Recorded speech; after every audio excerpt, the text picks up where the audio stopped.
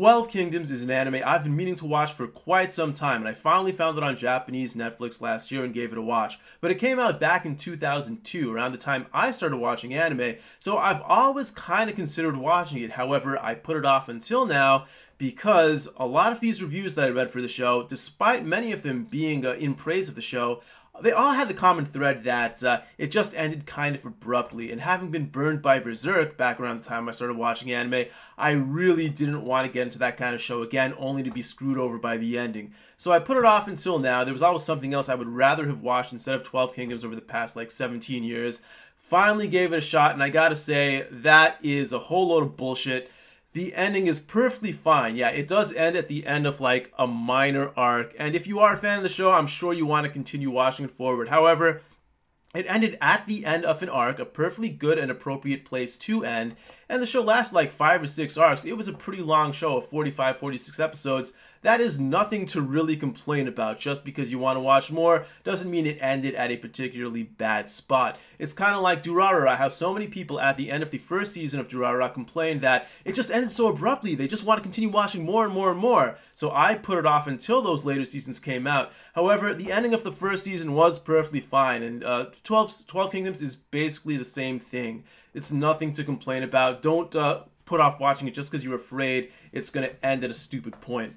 Anyway, 12 Kingdoms, it's part of the isekai genre, one of those shows where they take you to another world. Oftentimes it's like a fantasy world, such as the case in 12 Kingdoms, or it's like a video game world nowadays. These days, the isekai genre has really exploded, but there were plenty of shows like it back in the day that people just want to forget about just because they want to criticize the isekai genre.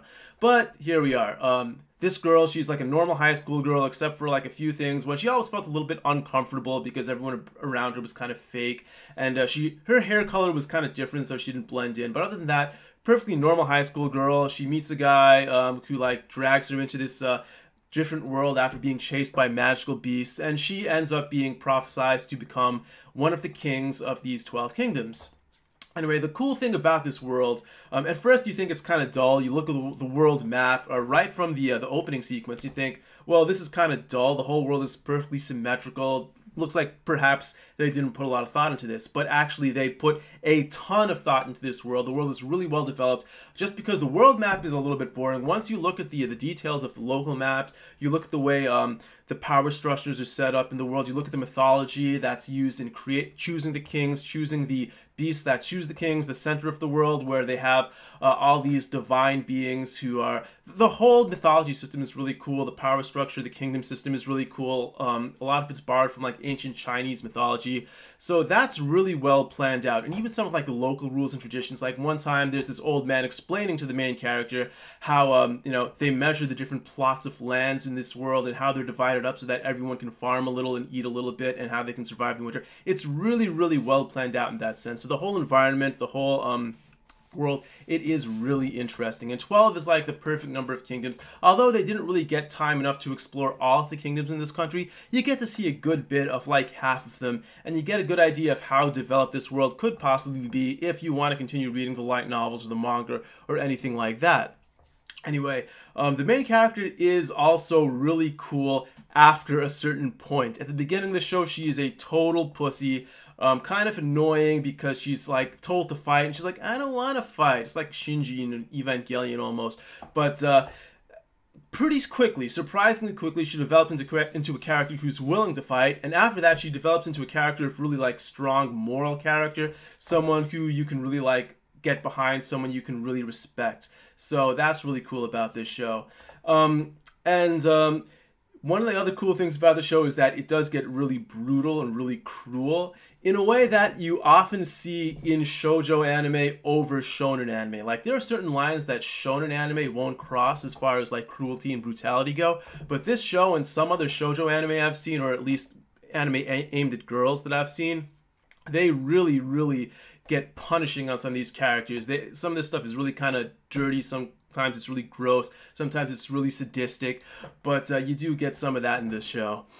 Anyway, one of the things that kind of sucks about this show is that well, it's not such a bad thing, but for me at least, like there's a lot of feelings talk, a lot of the things in the show, a lot of the themes in the show are kind of about overcoming your weaknesses, overcoming your negative feelings, and it gets bogged down a little too much into feelings talk sometimes. I guess that's something that's going to be pretty common in the shoujo type of anime, even the action-based shoujo anime, but it's kind of forgivable and understandable. Also, probably the toughest thing about the show for me, and this is completely my fault. You see, I've been challenging myself to watch a lot more shows in Japanese only. Sometimes on Netflix I'll watch Japanese shows with Japanese subtitles, and this is probably the single hardest show I've tried to challenge only in Japanese. Even with a subtitle, so much of it's hard to understand, in large part because it is based on this old-fashioned like language system, old-fashioned system. So like there's all these really polite, formal words that I couldn't understand at all. There's a lot of mythological type of words that I couldn't understand. A lot of show-specific terminology that I couldn't understand at all. So it was kind of tough to really follow what's going on, and it was extremely kind of mentally taxing to watch the show, to the point where in the entire like 45 or 46 episode run of the show, I don't think I've watched 2 episodes consecutively throughout the whole thing. And this factors in a large part in my decision to give this show a grade of a single plus. It is, I'll perfectly give it the benefit of the doubt here. It's probably my fault that I watched it in this manner that made me enjoy it less, but, you know, I had to take on that challenge of watching it in Japanese to improve my own Japanese. So, yeah, that is, I'm willing to say it's partially my fault, but the show also, I think it could have moved at a faster pace, and it could have been, you know, a little bit easier to understand, a little more accessible to the common viewer. And perhaps, sure, I'm a foreigner, I don't speak Japanese natively, but probably to little kids as well. Like, they probably couldn't understand a lot of the terminology in this show either.